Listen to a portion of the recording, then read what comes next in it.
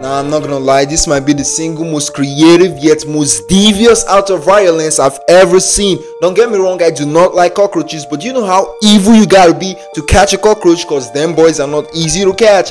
Keep it alive and tip it to a motherfucking firework, light it up and blast it way up in the sky. Like, look at bro right there, he had no idea this would be his final moment. His homeboys is probably crawling around the house looking for him. They're probably worried. They probably sent out the roach amber alerts looking for bro right there. Little do they know, his time is up. They will never see him again. Firework wasn't the only thing going up on July 4th.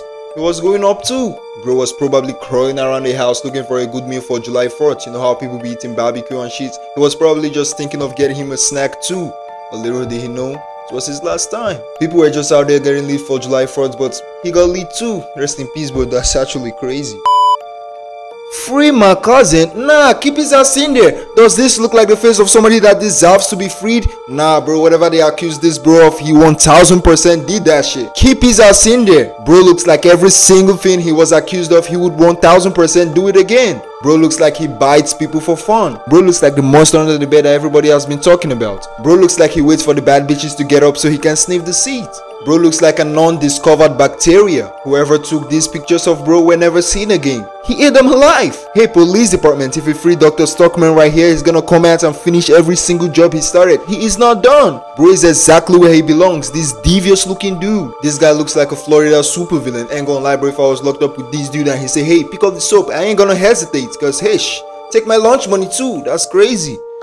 This is chicken fried watermelon, and I already know what you guys are thinking, so look, let me explain. This recipe was inspired by this post. Chicken fried watermelon? Nah bro, you cannot be serious. As you all know, I love watermelon and chicken, but hey, when they come together, it becomes a menace to society. Bro turned sending us back a couple centuries into a meal. I can speak for every black person in America and beyond when I say nobody asked for this. Not only does it not look appetizing, but this shit looks like it's gonna put me on the toilet for 2 years. They are just letting absolutely anybody in the kitchen nowadays. This guy looks like he got his license off TikTok. It was online. Nah man, we need to get this man banned from every single kitchen in America and beyond. We need to take his apron, the cap, and his cooking license. He should never be allowed to make another meal again. Dude woke up by 3 AM and said, hey, let me go into the kitchen and make the well deluxe. Look at this dude right there, just casually standing in the middle of the kitchen by 3 AM eating a watermelon fried chicken lollipop. Yeah bro, don't let me see this shit again. That's crazy.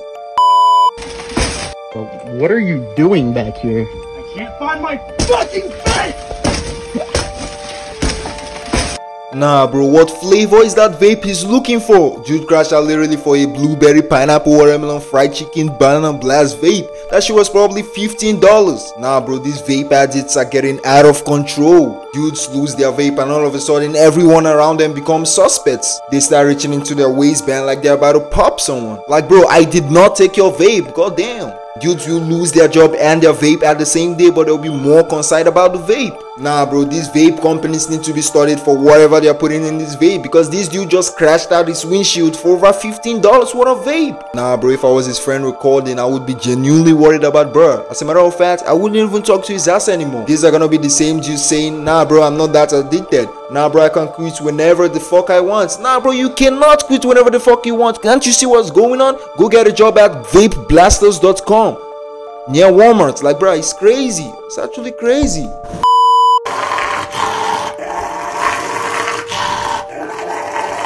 Yo, what business do you have owning Mr. Beast as a pet? Nah bro, I already know this dude brings along this dog in public talking about some. Nah, he doesn't bite. He likes you. Nah, he doesn't bite. Biting is the last thing I'm worrying about this demon slayer doing to me. He looks like he's gonna put me in a side headlock, fuck around and choke slam me. You're talking about he's friendly. He's a danger to society.